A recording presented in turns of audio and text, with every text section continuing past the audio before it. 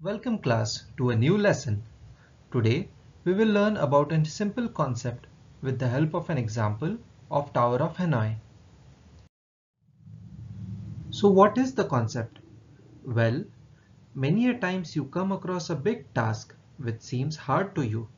For example, you are given too many 1 rupee coins and you are asked to count all of them. Or you are given too much of homework and you have to do it till one day.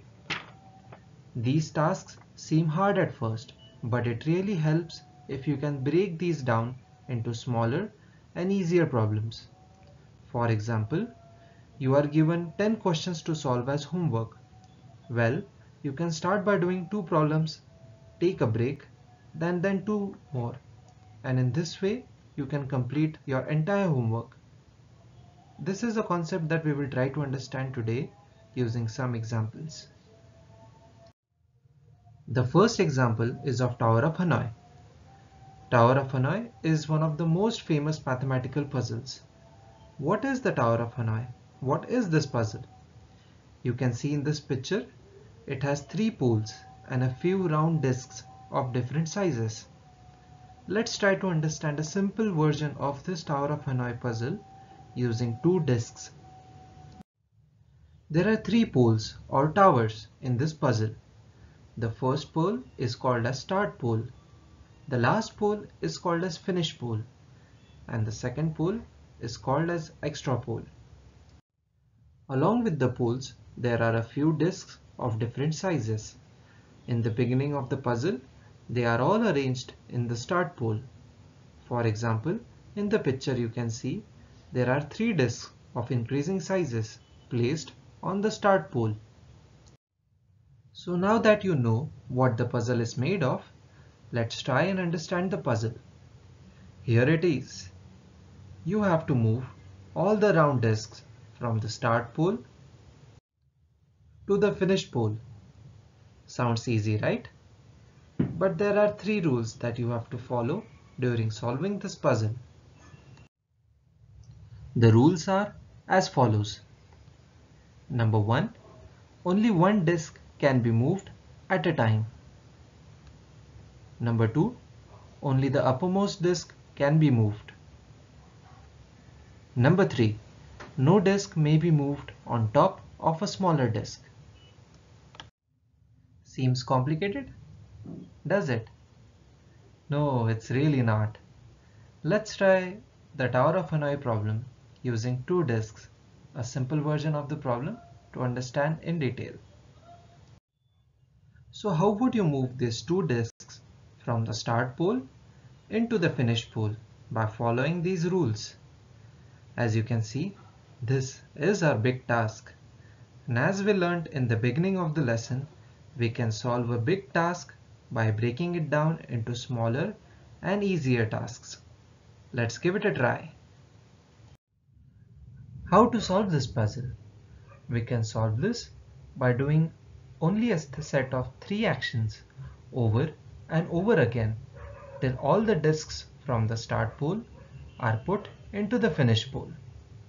What are these 3 actions? Well, when you have even number of discs, for example 2, 4, 6 or 8, you have a different set of these 3 actions than when you have odd number of discs, for example 1, 3, 5 or 7.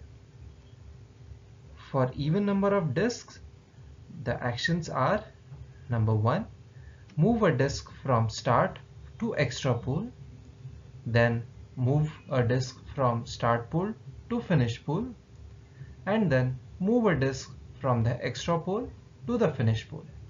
And do these 3 actions over and over again till you move all the discs from the start pole to the finish pole. Similarly, for odd number of discs, you do: number 1, move a disc from start pole to the finish pole. Number 2, move a disc from start pole to extra pole. And number 3, move a disc from finish pole to extra pole.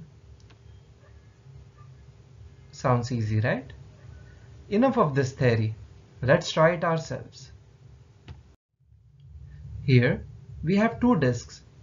Since 2 is an even number, we will try the first set of actions and do it over and over again till all the disks are moved from start pole to the finish pole.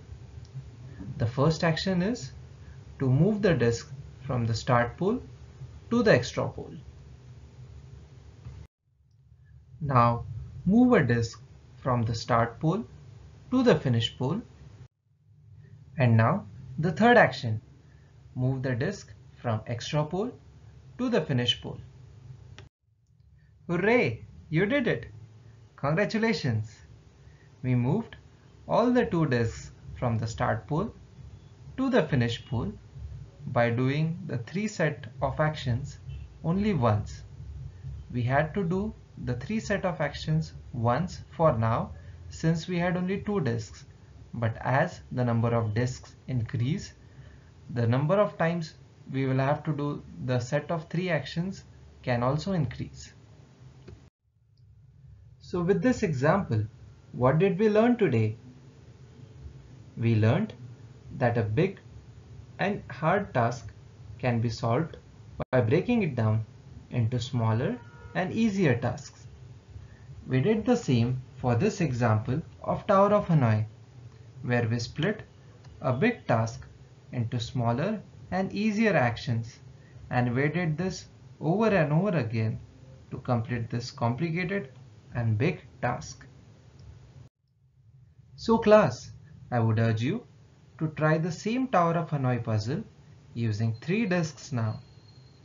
Remember, 3 is an odd number. With this, we end today's lesson.